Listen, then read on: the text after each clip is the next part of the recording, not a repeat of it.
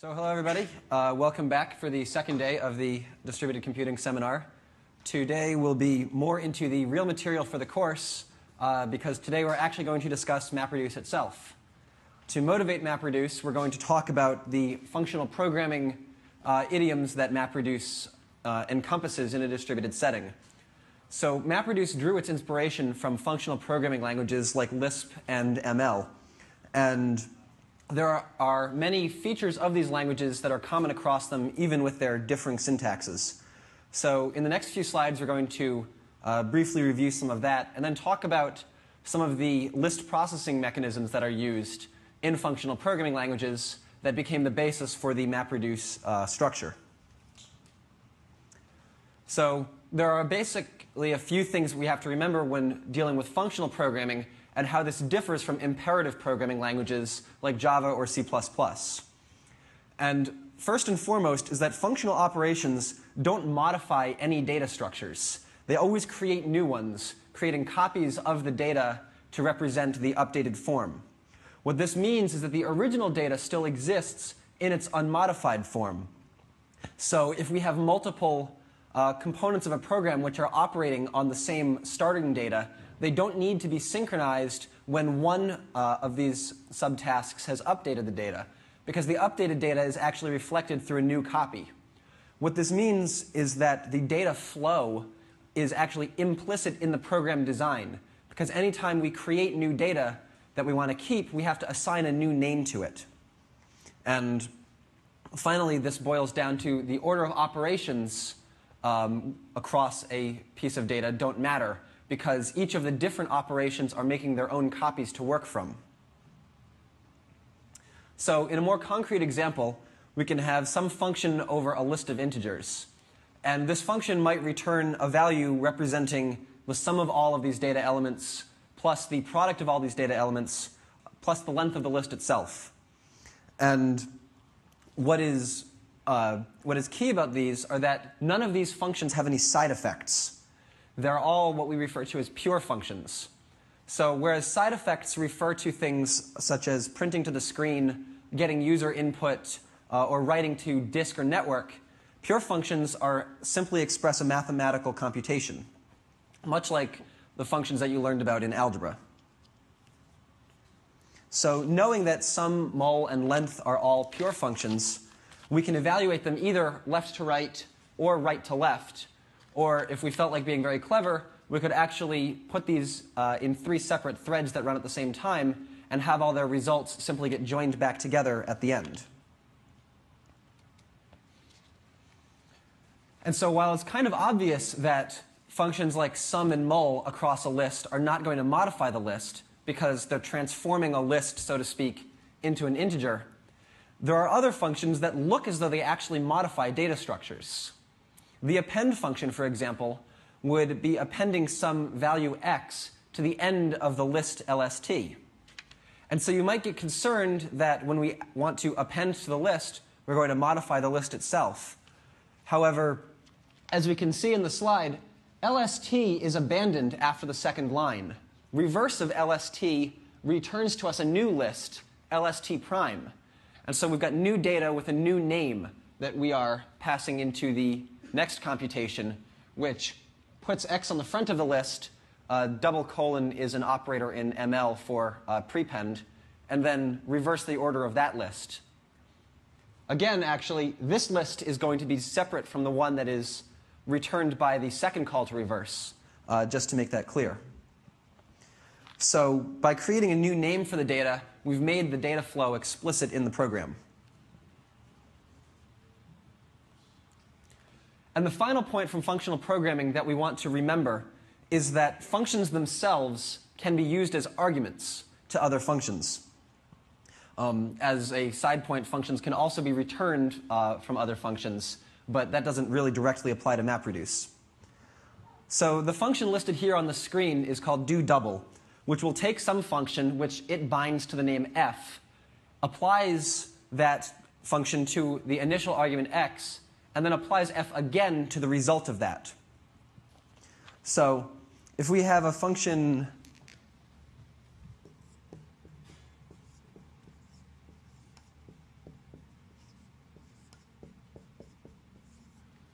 that takes an argument named z and multiplies it by 2, do double of f and some value will obviously multiply that value by 4. Can anybody give me the type of the function do double? Hands. You. So alpha, arrow alpha, cross alpha,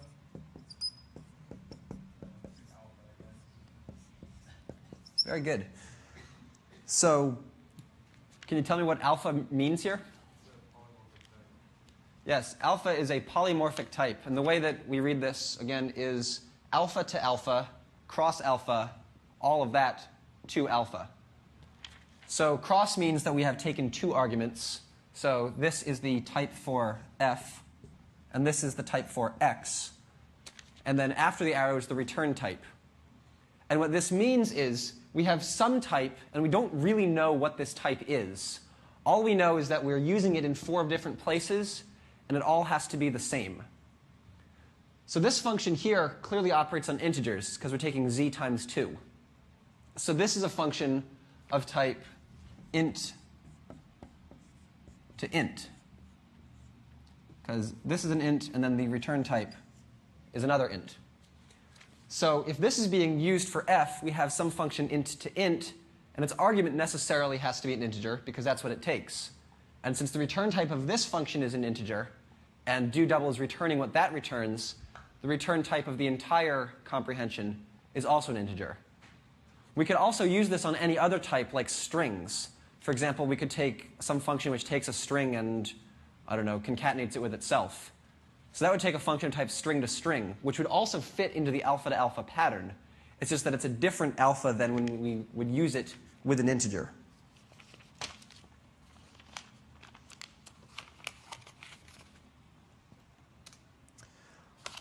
So that's it for the basics of functional programming principles. Functional programming also has associated with it something of a standard library. The names of these functions will be slightly different from language to language, either Lisp, Scheme, ML, Haskell.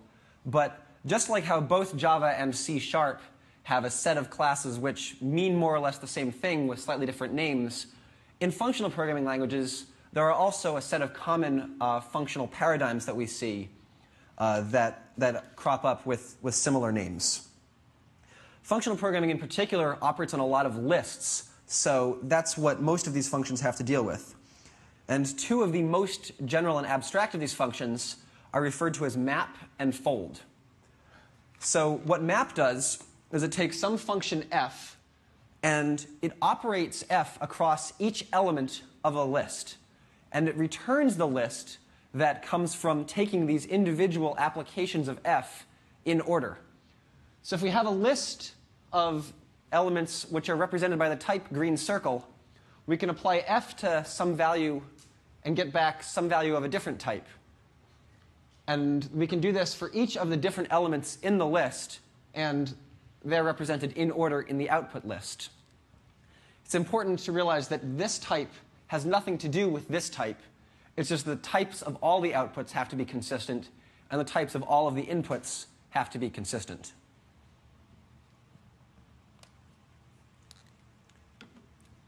So whereas map is something that we would call an end-to-end transformation, because we take n input elements and get back n output elements, each of them arranged in a list, fold is something that we call an n-to-one transformation, because we take a list of n input elements and we return one output element. For this reason, fold is also referred to sometimes as a reduction operator. So the way that fold works is, whereas with map we simply had f and lst as arguments, fold is going to take this extra argument, which I refer to as x0. And fold is going to take an element of the input list and pass it into f along with that initial value x0. So the type of the thing in the list has nothing to do with the type of x0. However, f's return type has to be the same as x0. It will then take that output and combine it with the second element in the list to produce another value, which is then carried forward until we finally run out of list, at which point the value that f returns is the final value for the entire comprehension. the name for the values being passed through as intermediate data are referred to as accumulators. So the type of fold is more complicated than the type of map because it takes some alpha, which is to say the thing in the list, and some beta, which is the thing that we are threading through. And we finally return the last beta after comprehensioning over an entire list of alphas. Can we still return a list through fold, though? Who thinks yes? Who thinks no? Good. Most people think yes.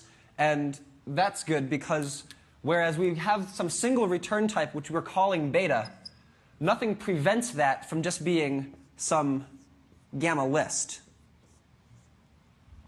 It's just that a single list is being built up over the entire process as opposed to taking a bunch of discrete values and making a list out of all of them. So if we were going to implement fold, there are two different ways we could do so.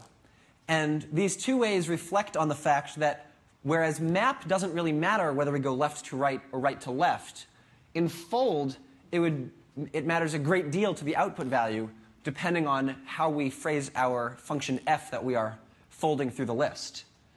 So in SML, we call these functions fold L and fold R, which stand for fold left to right and fold right to left, respectively. So fold L of some value or some function f, some accumulator a, and the empty list just returns a.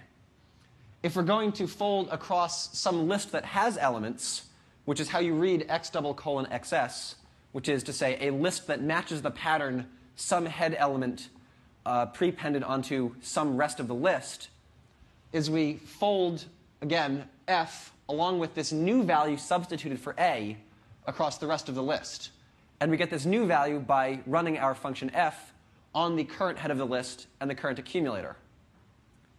Fold R works pretty much the same way. However, we have to apply f to x and the accumulator gained from already having traversed the right portion of the list.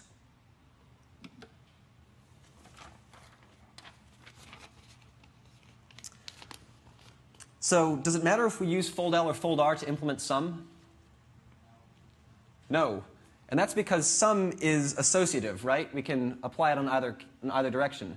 Can anybody think of a function that would not be associative that we might want to run on a list? Cons. Why would we want to run cons on a list? Because you can reverse it. So if we wanted to write some function to reverse a list,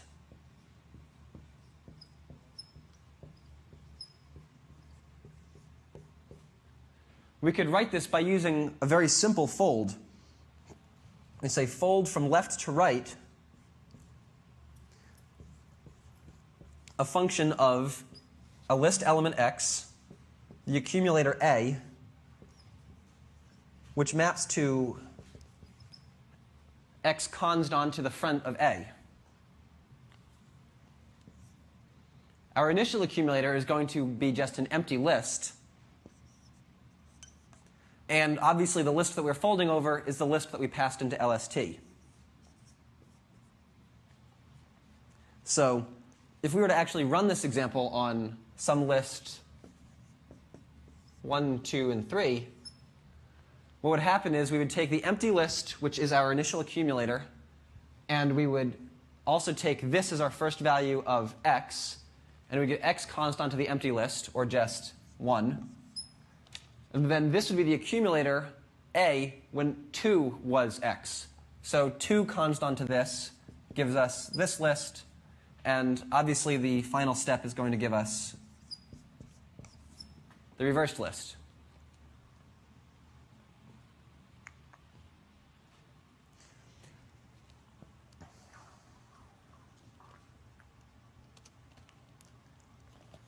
So here's back to our initial example. Can anybody want to take a stab at writing one of these functions?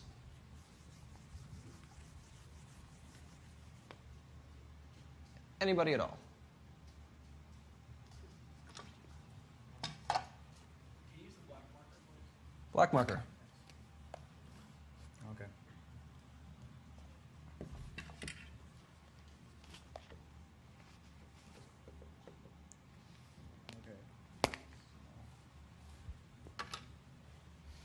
empty list was like this? I don't remember for sure. Sorry? How do you represent the empty list? The empty list is just 2 squares. Good. Oh, 0?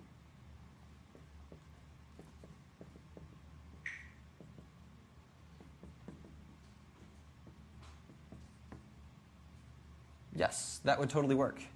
So, okay. That is correct, because if we sum over the empty list, we're going to get 0, or summing over some pattern matched list, we would just get that. I was kind of hoping for use of fold, though, but that's okay. So an alternate way of writing this is just to say that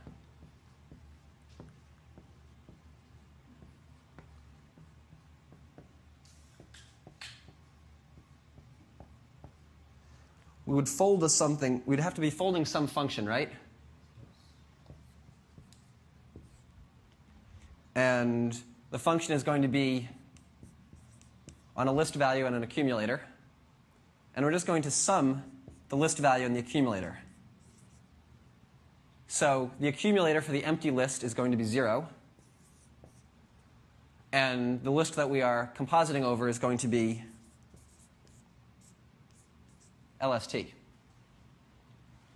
So this has the recursion actually explicitly built into the sum function, whereas this uses it inline through fold. So what fold represents is a factoring out of this recursion across an entire list. And we can compactly represent all 3 of these functions using very similar final methods over fold. So to change sum to multiply, we just switch the plus to a times, and instead of starting with 0, we use 1. And then if we wanted to take the length of the list instead of the sum of the elements, we would just completely ignore the argument x and just use a 1 for each element.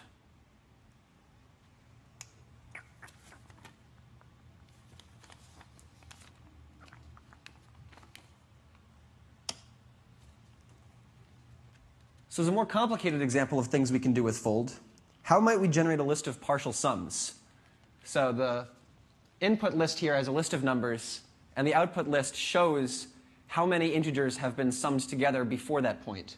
So 0 elements, 1, 1 plus 4 is 5, 5 plus 8 is 13, etc.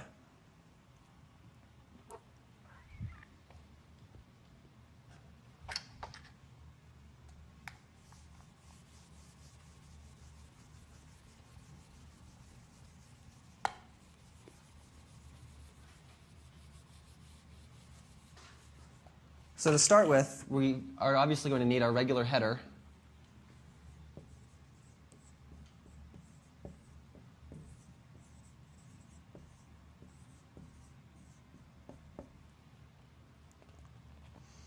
And then we're obviously going to want to fold, because that's the topic of the lecture, right?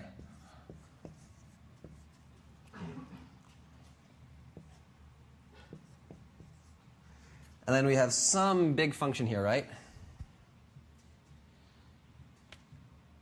So what we would want to do is take the next element of the input list, and we want to somehow combine this with the first element of the list that we're folding through, right? Because we're building up an output list. So we already know that our accumulator is going to start out as an empty list. And we can pattern match the output list by saying it has some head element composited with a tail. And if we wanted to just put this sum on the front, we can say, well, the sum is going to be x plus a, and then we want the rest of the list on there. So we put the whole list back. And clearly this fold is going to be running across our list. Does this look right to everybody? Accumulator is the whole list, right? Is the accumulator is a null string or the whole list? He's asked if the accumulator is the nil here, and yes, the accumulator is the empty list. I thought it said So it's been pointed out the empty list will not actually match this pattern here. So we can just simply cheat and by saying that we're going to start with a list with some element in it. If we wanted to get rid of that element, we could simply pull it out at the end, or we could have avoided that by writing a much more complicated function in the middle that actually did the pattern matching. So now are we fixed? And everybody asks, isn't it backwards? And they are totally correct.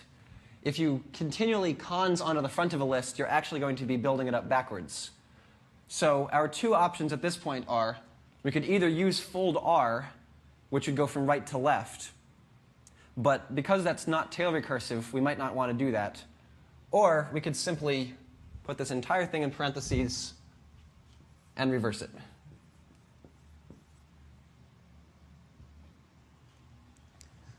So this is an example of how to think in terms of building up output lists in terms of input lists. As a more complicated example of map, what if we wanted to do some strange operation on a set of words like this, where we reverse the whole list and then re-reverse the words? And using just the functions that we've learned so far, we can't actually do this. But if we have two new functions, which we can call explode and implode,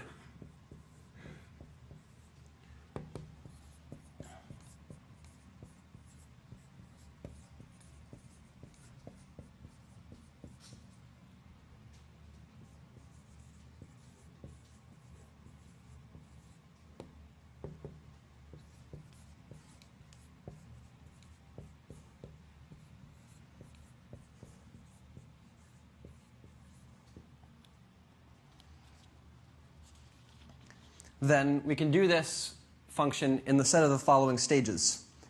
So stage one would be to map each element to its reverse.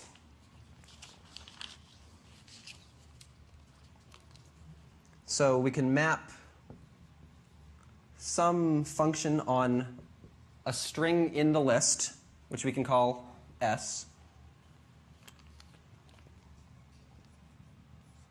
to, so we can take the, sorry? Implode, reverse, explode. He's got it. Implode of reverse of explode of S. 1, 2. And again, we would do that across LST. And then, so what this will do is we'll take some string S, explode it into a character list, reverse the character list, and turn it back into a string. And then for phase 2, we just reverse this entire list around.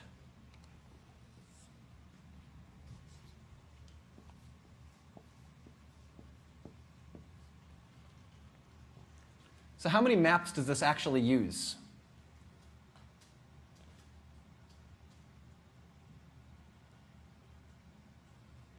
Anyone want to take a stab? So there's one map in this function, which is actually explicitly laid out. But how many folds are there?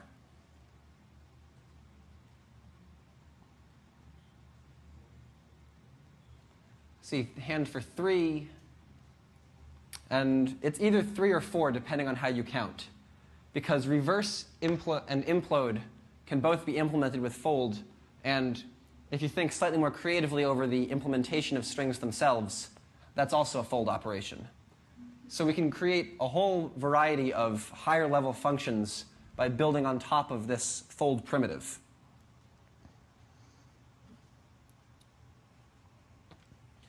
So compared to the implementation of fold, the implementation of map is actually pretty straightforward. The map across the empty list is the empty list itself, and the map of F across some list that has both a head element and a tail is the function applied to the head element prepended on the list created by building up the rest of the tail. But what this does is it moves left to right across the list. And since we said we're in a functional setting, we can't have any side effects in our function f. What that means is that it doesn't really matter which elements we apply f to first, because there's no way for one instance of f to actually affect what would happen the next time f is run on some other input element. Consequently, we can take map and parallelize it, going straight down from, if we go back to this slide, we could actually parallelize this process by mapping several circles to squares all at one time, confident that the construction of f in a functional manner prevents them from interfering with one another. So, as I just said, this is really the secret behind how MapReduce gets parallelism across a distributed setting. The functions that you write for the mapper have to be written in such a way that they don't communicate with one another. They are effectively side effectless with respect to the total computation.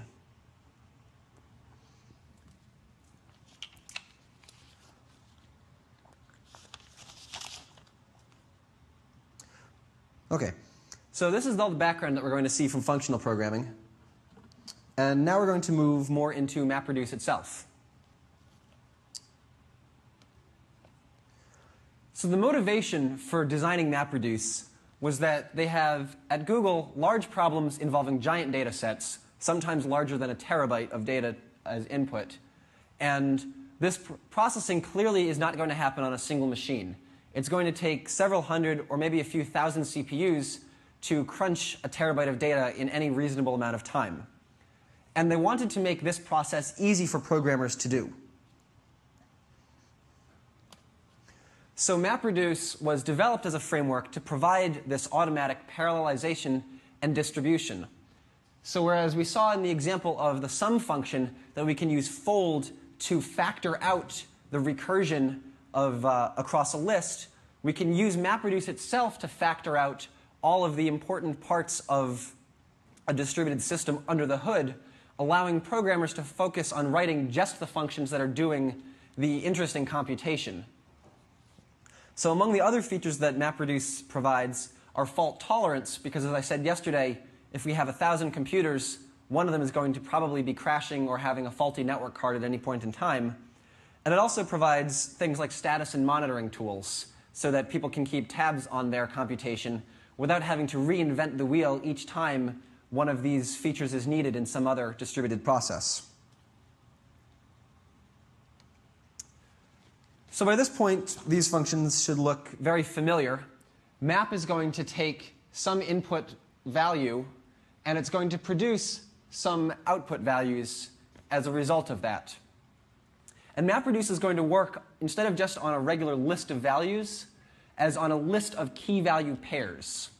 So each map function is going to take some input key and input value, and it's going to return one or more output values with their own, or I should say intermediate values, with their own output keys.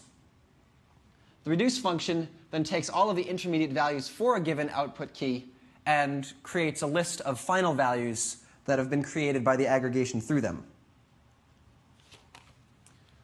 So I said before that fold was a reduction operator because it goes from n values down to 1.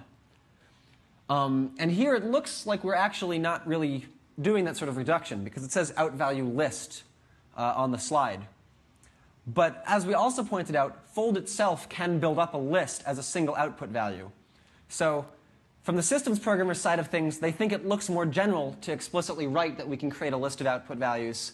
From the programming language type theorist side of things, it looked more general for them to just simply write beta and say that everybody knows that a beta is equal to some gamma list.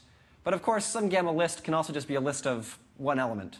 So which is more general to you is really a matter of opinion. So the values that are fed into the mapper are some kind of records from some data source. They can either be lines out of a file, entire files tagged by the file name, rows out of a database, etc. And each of these input values comes with it some sort of input key. And the mapper is going to produce intermediate values created by processing this input list that they've received, along with multiple output keys, which might not necessarily be correlated with the input key. After the map phase is over, all of the different intermediate values from all of the different mappers are collected together, sorted by key. And the reducer is going to take all of the intermediate values for one of these keys and turn that into its final value or list of values. So to see all of this graphically, we have a set of mappers across the top, which are each being fed from some different data stores.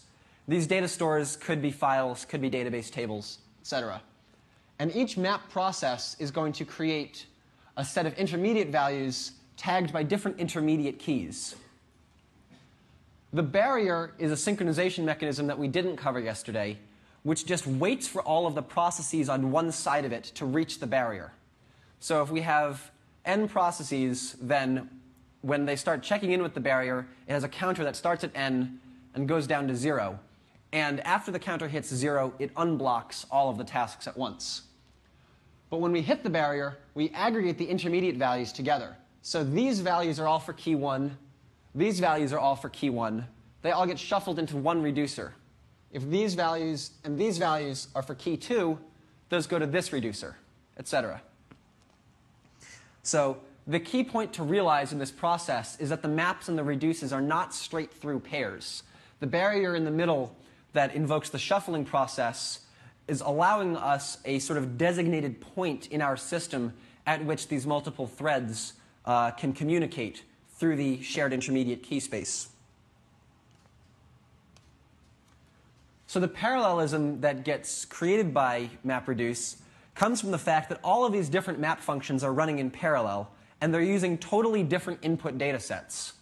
So since each mapper can't see the other input data sets, there's no synchronization between them. They just start writing their output values and can be run in separate address spaces. The reduce functions can also be run in parallel because the output keys are constrained to be working on separate data sets. This reducer here, which is working on final key 2, cannot see any of the values that are going into final key 1. So the only bottleneck in this process, I'll get to that in 1 second, the only bottleneck in this process is that the reduce phase can't start until the map phase is completely finished. Question in the back. I have a question. Can you go back 1 slide, please? Back 1 slide. So in that barrier, does it mean that if we had like a gazillion map things going up, do they all have to finish before any of the reduces start? The question is, if we have a whole bunch of mappers across the top, does the entire process have to wait for all of the mappers to finish before we can start any reducer? And the answer is yes. In a few slides, we'll discuss that actual issue a bit more and how they made that more efficient.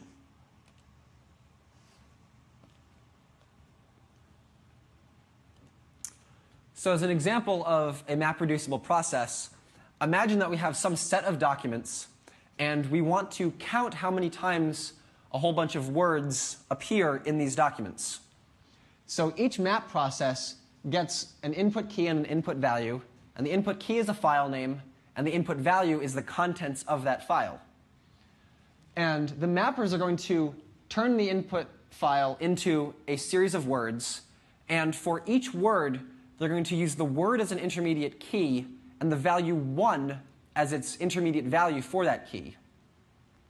So if we have something that says like my dog Sam, it would output my 1, dog 1, Sam 1. Then the reducer is going to take these output keys, which are the words, and an iterator over all of these values. In this case, all of the values for a given word are going to be 1, and it's going to sum all those values up into the result and emit that final number as the word count for that word. So 2 notes to remember here is that each word counting reducer does not care about or even see any of the other words that are being reduced in parallel. And another note is that there are no ordering guarantees on the values being reduced. This iterator is only over this random collection of ones. And if we had slightly more structured data that we wanted to have in a ordered form, the reducer itself would be responsible for sorting those values and applying its computation to the sorted set. So obviously this example isn't completely right. For one thing, it's not written in any real programming language. It's just in pseudocode. The actual implementation of MapReduce used here at Google is written in C++ in a library that has bindings to both Python and Java.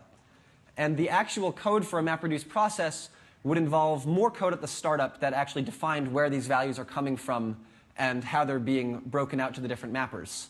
However, the pseudocode on the previous slide is the crux of the whole computation.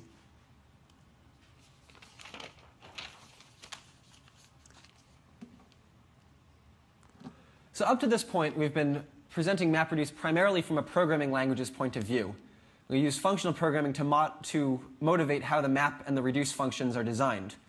At this point, the lecture is going to switch gears, and we're going to talk about the systems and implementation side of the MapReduce mechanism. So one of the most important things, as I said, in a distributed system is realizing that we're designing on top of a network. And when we're going to design on top of a network, we always want to minimize the amount of bandwidth that we actually use.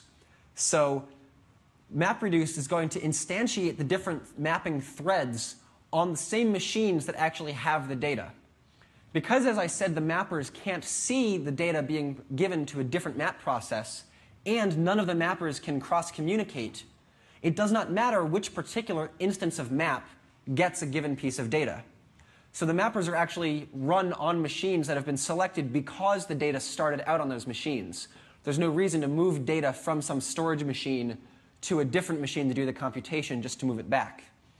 And if we can't get a mapper running on the same machine, for example, there's already a map process running on that machine, then it tries to only have it on the same rack. So yesterday I drew a diagram on the board where I showed how you could use a sort of hierarchy of switches and routers to eliminate cross-traffic. And that's how they actually do implement it in MapReduce. The map tasks are also usually chunked to a particular size that already works with their file system. We'll learn more about how the Google file system works in Thursday's lecture. Another point that I discussed earlier, and so that MapReduce guarantees, is a degree of fault tolerance. So if we're going to be running a process across 1,000 computers, there's a good chance that one of these is going to fail. For example, so what we want to do is we can't let a whole terabyte of computation get thrown away because some 10 kilobytes of it at the bottom had some bad values in it. So if a task gets crashed, we're going to re-execute it. Why do you think that we would execute both the completed map tasks and the in-progress ones? Why wouldn't we just do the in-progress tasks? The results from the completed task might be lost because the server isn't accessible. Exactly. He says the results from the completed task might be lost because the server is inaccessible.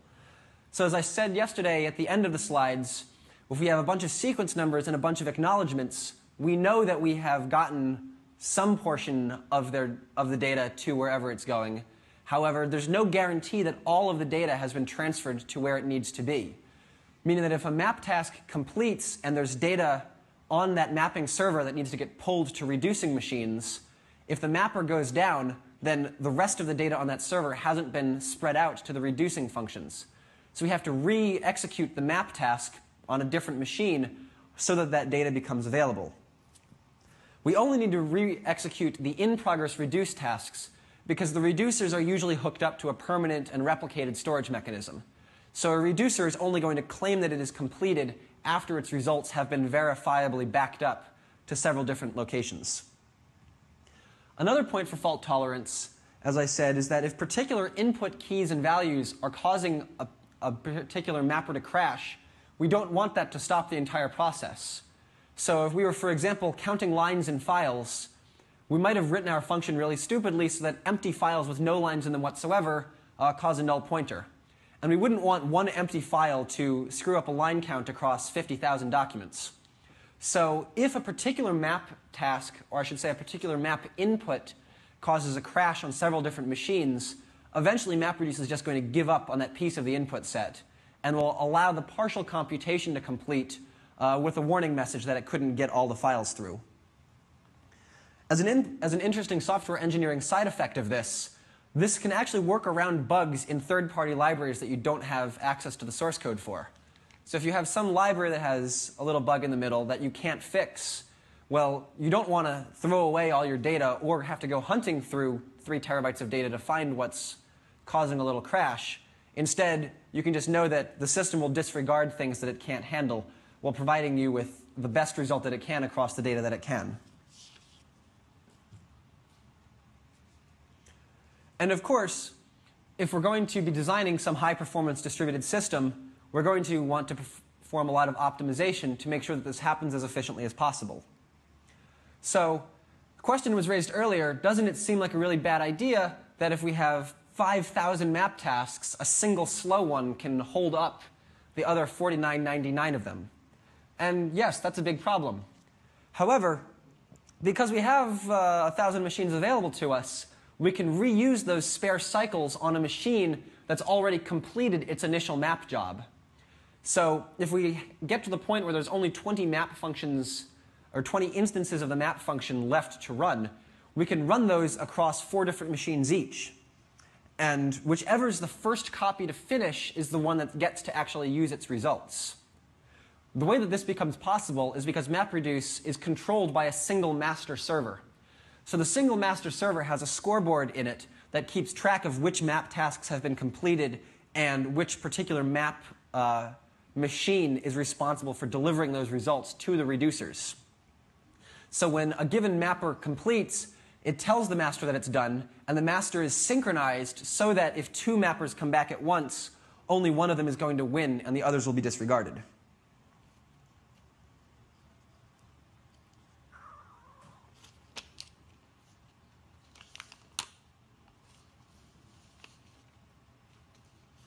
So can anybody see another optimization that we might be able to do? Yeah, question? This is actually going to be a question, but Sure. do you really need to wait for every map task to finish, or just every map task for a particular key? So the question is, do you need to wait for every map task to finish, or simply every map task for a particular key? And the answer comes from the fact that there is no map task for a particular key. If we go back to our diagram here, we have a set of input keys being mapped. However, each one of these can provide values to a different output key. And we don't know which is which. At this point, we might say, though, well, why don't we just make these iterators lazy? And if we start, we can just start reducing as soon as some values are ready. And all we can say is there are no more values after all the mappers are done, right? So if we have a reducer that exhausts all of the values that have been iterated to it so far, it can then just block until more values get put in. That having been said, there are a number of reasons why it would be disadvantageous to implement this. First and foremost, if we have a whole bunch of machines, there's no good reason for us to run reducers on these machines and mappers on these machines. We actually would want to be running mappers across all of the machines we have available to us to get this going as fast as possible. So that means that if we started the reduce tasks while there were still map tasks running, we would then be taking processor time from the mappers for the reducers. So we're really just putting the cycles into a different place, which isn't much faster. Another possible example is that another possible reason is that there might not be enough bandwidth to be running both maps and reduces at the same time. If we're still feeding input data to mappers, we don't want that to get slowed down because we're already shuffling data to reducers. And finally, there's a system complexity problem that comes into effect here. Remember how I said that it's possible for mappers to crash and that loses the data that comes from that particular map instance, which means that we then run a new instance of that mapper and put its results to the iterator, to the iterators in the reducers. But if one mapper has already yielded half of its values to a given reducer, and then it crashes, we need to rerun the map task, and it's going to rerun from the beginning. And then we need to somehow remember to discard the first n of these values and put the rest in, which is going to add a lot to system complexity and starts introducing things we don't necessarily want. Another question. Do you still have to deal with that if a mapper dies during the reduce phase? Don't we still have to deal with that if a mapper dies during the reduce phase? Yes. However, then when the actual user, well, yes and no. When the actual user-specified reduction function is running, all of the mappers are by then totally gone. The reducers don't begin running until all of the data is shuffled to that reducer. However, if we were going to start, if a mapper crashes while delivering results to a reducer, then the crash occurs while we are still within the MapReduce library itself, which means that the in-MapReduce system has to have some notion of rollback to get the values shuffled to the right reducers. If we were then going to have the iterators in play, now it's possible that this has to happen in the reduction functions themselves, which puts an additional burden on the programmers who are clients of MapReduce. Does that answer the question? Cool. So, in general, the added complexity was basically not worth whatever speed up it would give them.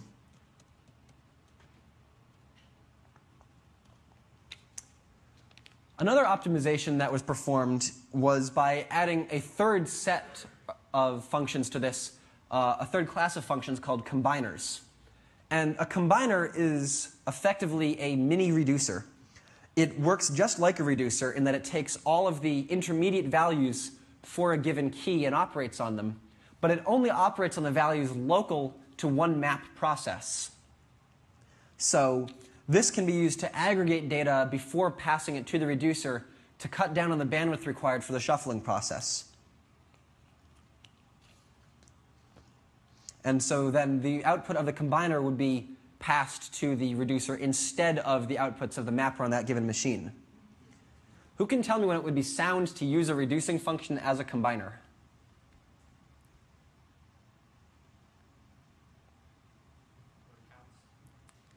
So word count is a specific example in the back. We don't really care about the data specifically, but a more general thing like counts or number of units. So it says when we don't care about the data specifically, but only when we care about some aggregated value. And this actually generalizes to any time our reducing function is both commutative and associative, then you can factor it up the line. So a function would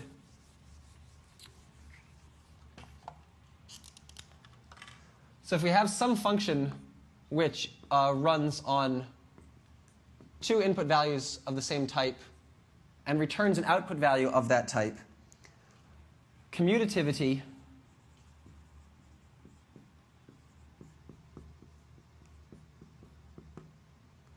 is as long as this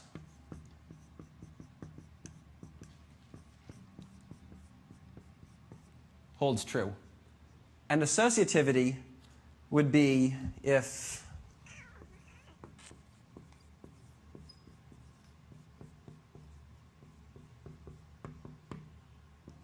f of x and f of y and z equals f of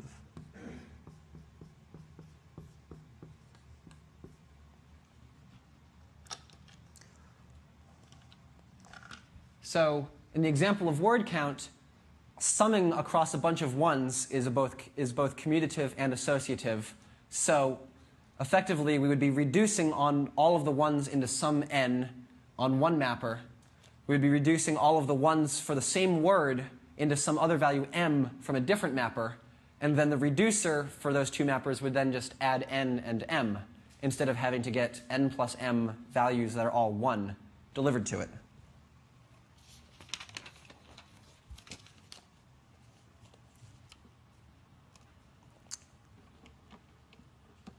So to conclude the lecture, MapReduce has proven to be a useful abstraction at Google, and it greatly simplifies their large-scale computations. And one of the key things that it sort of demonstrates from the programming languages community side of things is that the functional programming paradigm can be applied to large-scale applications and makes it a lot more straightforward to write a lot of functions that would otherwise have to have a lot of underpinnings associated with them to do all of the process synchronization. But what MapReduce does is it factors out all of the synchronization into a bottom layer that can be multiplexed onto several different problems. In the next lecture, we're going to talk about the other side of this entire system, which is the large backing store called GFS, which provides reliable and redundant data storage that MapReduce feeds out of and outputs results into. Any questions? Hello? Oh, I have a microphone. Are there any specific characteristics of a problem that hinders to use MapReduce? Sorry, say that again? Are there any specific characteristics of a problem that hinders to use MapReduce? I mean, when do you decide that we are going to use MapReduce for a particular problem? So in order to be able to use MapReduce for a particular problem, it can't be something that has a lot of explicit data dependencies, because there's only one point in a map and reduce cycle that would allow data to go from one function to another. So if there's a set of chained computations, it would be a lot harder to use MapReduce. You'd have to use it in an iterated form. And if there are explicit back and forth handoffs, that pretty much renders MapReduce very unsuitable for the job. But as long as you're applying the same sort of function across a vector, so to speak, of input values, then MapReduce works pretty well. Okay. Thanks.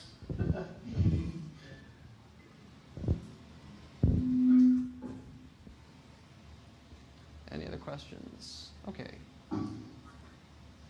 Any other hands from the VCs?